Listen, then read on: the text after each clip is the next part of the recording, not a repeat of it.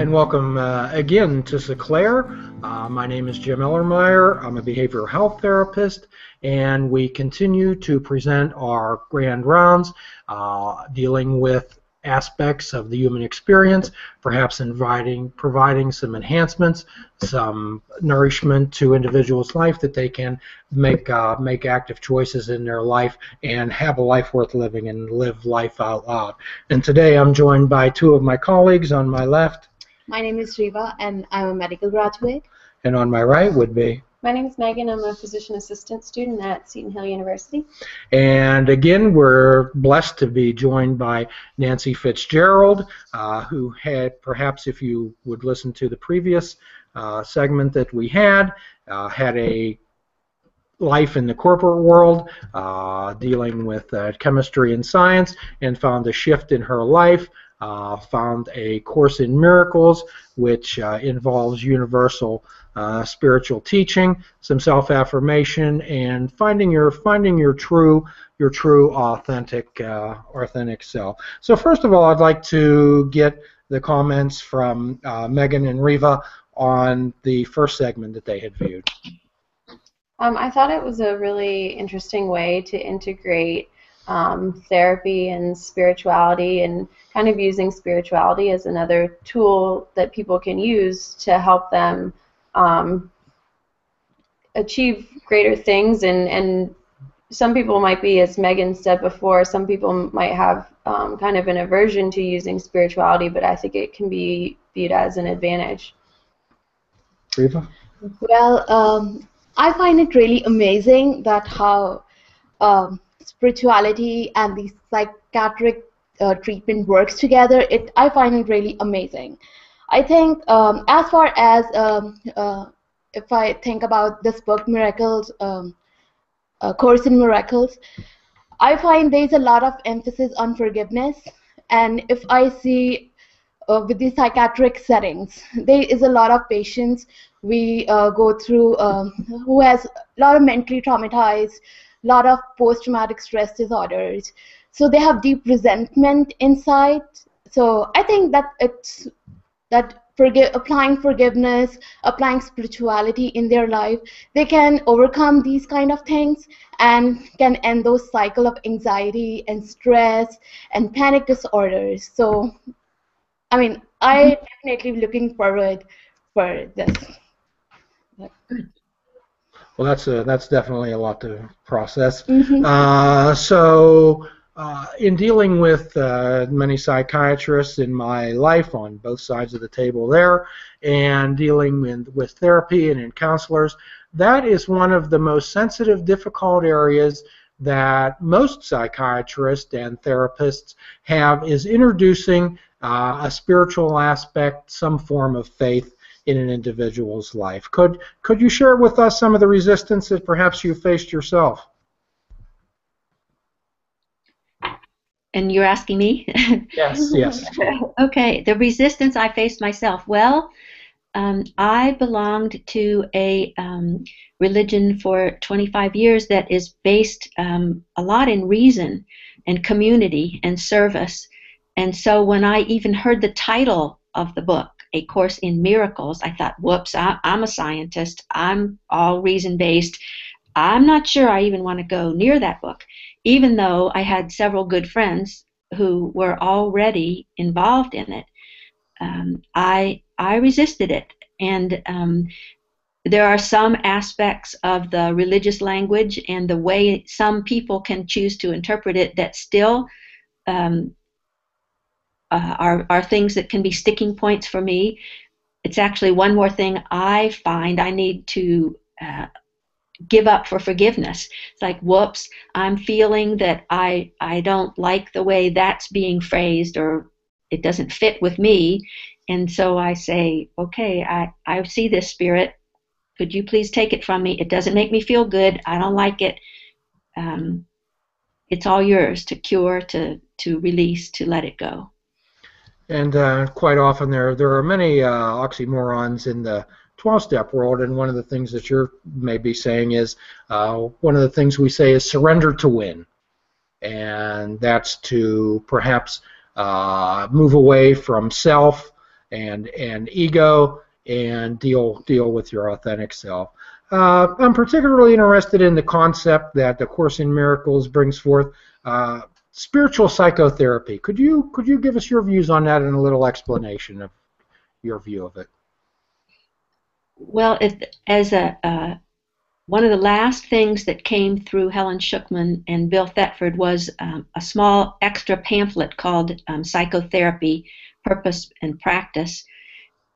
In that little booklet, it talks about healing being of the mind in the same way that Riva was pointing to. And spiritual psychotherapy helps you understand what kind of choices you can make so that your mind is in a healthier space. And then it turns out that when you really make those choices, when you do it with some conviction and consistency, your body actually follows those choices. It gets better without you necessarily doing anything else. It doesn't mean that you give up medical support and medical practice and care as you go, but that in fact your mind is probably more powerful than anything else you can do to help your body heal. Both these young ladies are from, of course, from the allopathic medicine world, where they're taught perhaps a different type of modality in dealing with with patients. So, any courses like this in physician assistant school? No, not in my program.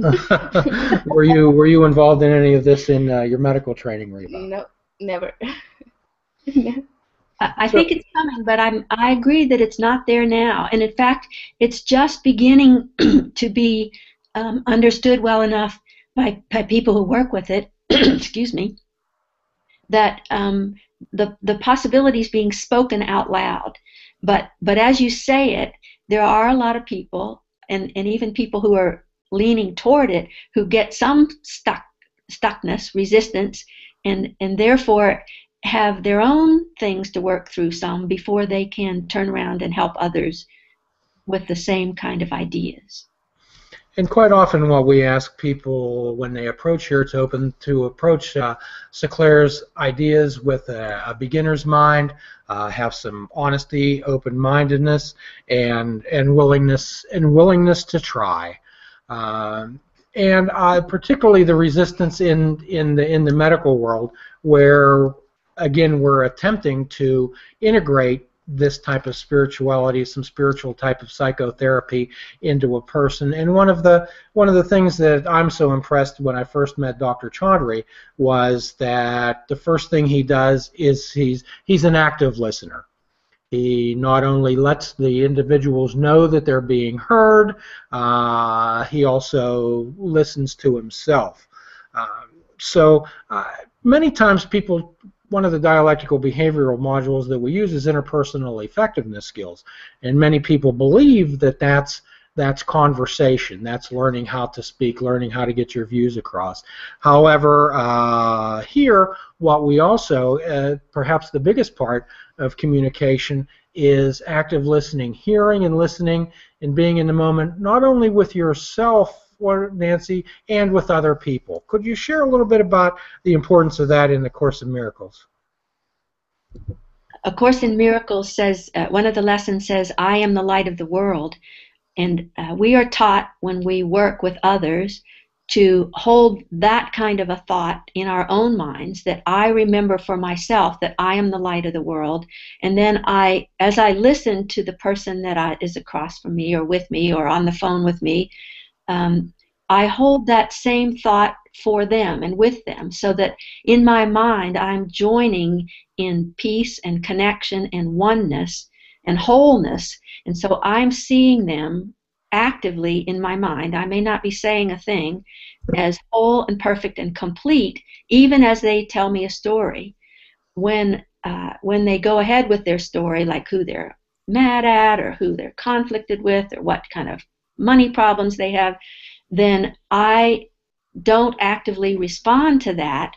I might show some empathy or acknowledge that I'm hearing them, but I don't feed that story. I don't say, oh, that's terrible, tell me more, or how did that happen? I let that part of it go, and instead, in my own self, for my own self and for them together, I hold a higher expectation of happiness, wholeness, and perfection.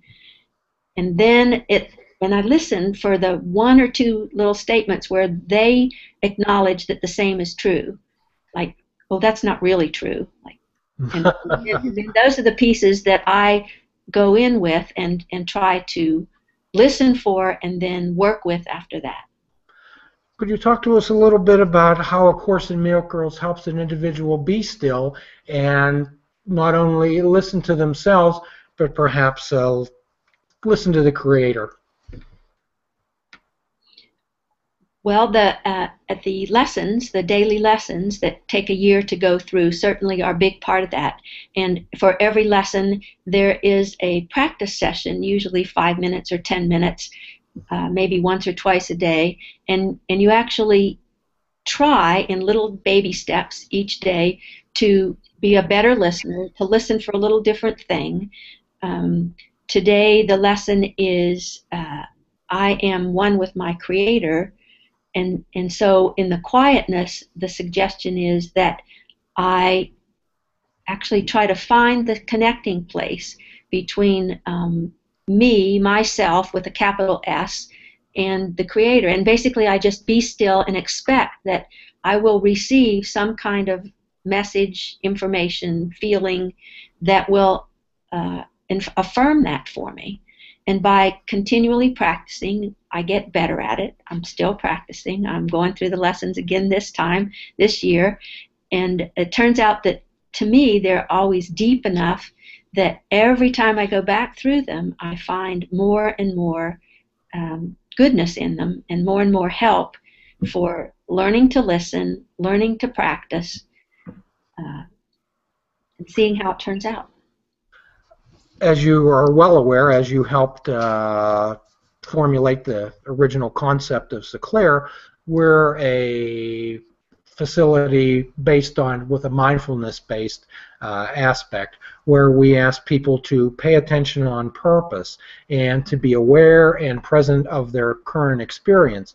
And quite often what we ask people is to be in the moment, to be present, perhaps to watch when they're time traveling and bring themselves back to the present. And often it's in the present when, if they're there to see them and be aware of them, there'll be people, places, things, circumstances, and events in their life that could provide some type of an answer, some type of a meaning, some type of a motivation for themselves. Could you talk a little bit about the mindfulness aspect of A Course in Miracles? Well, A Course in Miracles does teach that there is no past and there is no present, and there's only now. And to live in the past, to continue to let your thoughts be there, means that you're not being your true self. You're not in the place where you can receive the guidance and basically go with the flow of life and be able to fulfill your purpose of being happy. One of the ways of expressing purpose in A Course in Miracles is that my function, my purpose is to be happy or to be a light of the world. And there's multiple ways of expressing it, but it basically means that when I choose love instead of fear by being still and listening in this moment, then what results is happiness. And by being happy, I help create that experience around me. And it's part of how I teach what I learn so that I learn it better. Well, philosophers have written billions and billions and billions of words, most of them indecipherable and incomprehensible. However, the bottom of philosophy is, how can I be happy and what is truth? So it sounds to me like A Course in Miracles addresses both of these. I was talking to Megan earlier, and there was 3 particular concepts I'd like her to ask you about that formed kind of the basis of the spiritual psychotherapy. About finding your true self and self-affirmation and undoing challenging thoughts. I actually was thinking about this, and I have a question about it, if that's okay. Coming from a world where we, kind of label with diagnoses and things like that. There's different stigmas that come along with mental health and mental illness. So I was thinking that A Course in Miracles would be good for someone who has had these diagnoses in the past or has experienced some sort of stigma, and A Course in Miracles could help by using it to look at that person's true self and kind of look past the stigmas that maybe they've experienced in the past. Would you agree with that? I would agree with that. I think that's a great observation, and I think even as allopathic practitioners, that to the extent that you can use the labels that you need to describe within your profession what's going on, but not pin them on the person that you're working with, that's more effective. You had some other good things too. Let me see what else I was going to respond to. We have wonderful students here, Nancy. The idea that you would actually have an open mind and appear in every case to be available to whatever is guided to you. Oh, and what I was going to tell you about. I have a prison pen pal that I've written to for 2 years, and we were connected because we were both interested in A Course in Miracles.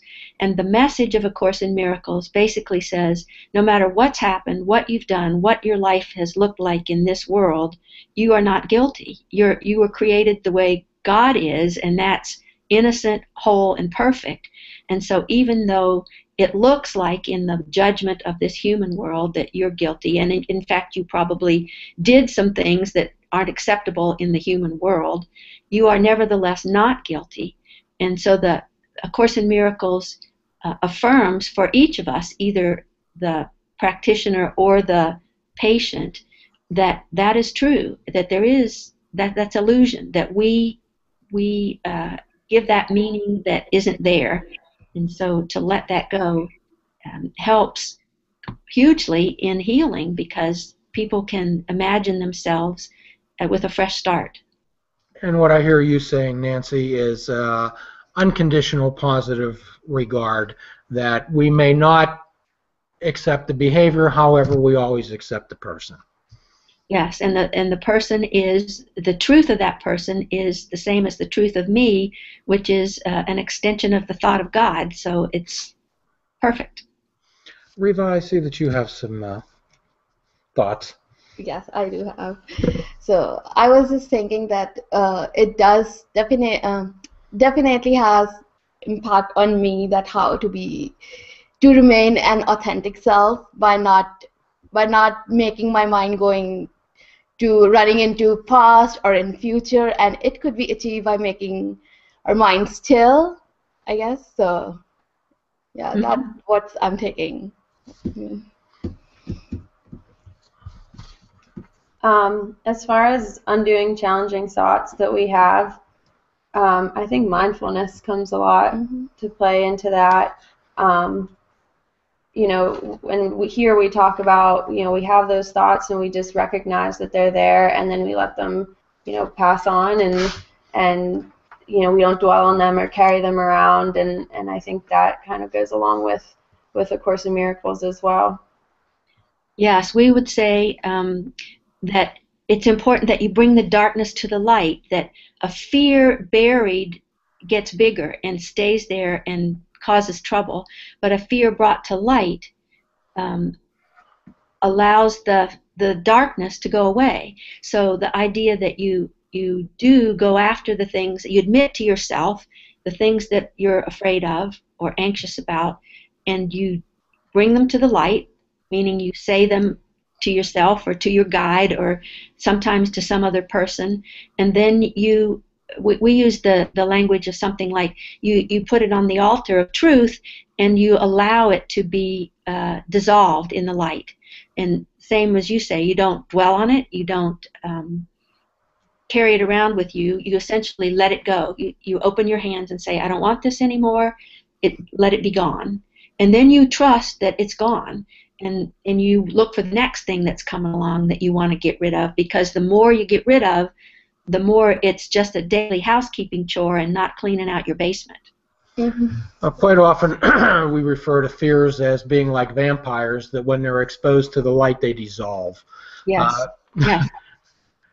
Could you talk a little bit about one of the core concepts of A Course in Miracles, and that's the basis of fear and guilt and dealing with that? Well, the basis is that it's a tiny mad idea that we thought that we separated from our Creator, and even the idea that we could be guilty turns out to be represented as not possible and an illusion. So somewhere along the line, which we no longer remember, we forgot to laugh, and we started taking ourselves and our humanness and all these ego thoughts seriously. And we've started to act on them, and we've built a world around them, and we reinforce them in each other, and we teach them to our children. And so it's that kind of mindset that's, I would say, virtually impossible to avoid in this life. It's not impossible to escape. It's not impossible to learn how to do better and better and better.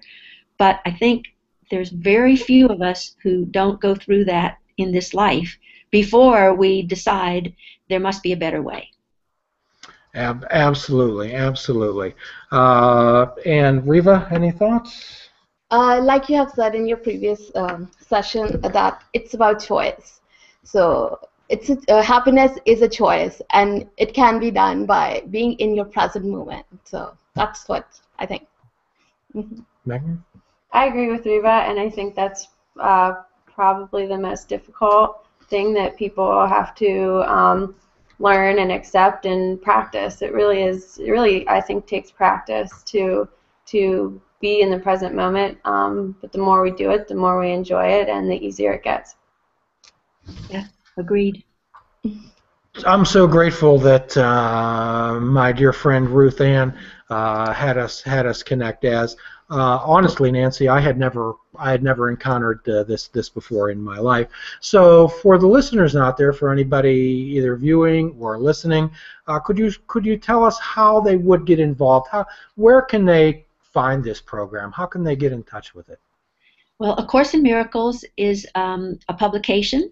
It includes 31 chapter textbook, 365 workbook section, a manual for teachers, and a clarification of terms. You can buy that online at Barnes & Nobles or Foundation for Inner Peace, or you can walk into most big bookstores and find it. There are also many organizations and teachers who explain it in their way. I have been associated with the foundation, the Teachers of God Foundation, which offers an online free 40-day transformation introduction program that's based on A Course in Miracles. Ultimately, if you're serious about it, you'll want to get the book and see what it is and see what it says. You may want to read it with somebody else. You may want to join a small group. Also online, you can put in Find A Course in Miracles group, and there are several organizations that list regular meeting times and places. That's fascinating. And again, you're opening my mind up to a whole new world. I see that there's a workbook for students and a manual for teachers. Does an individual particularly require a spiritual guide, an individual who's walked down this path before? No, it's actually usually billed as a self-study program. I found that I was more regular and more engaged when I had at least one other partner and read with somebody else on a regular basis, or talked about it in a small group. I found that more motivating. It was also true that for years I didn't expand beyond that small group basis.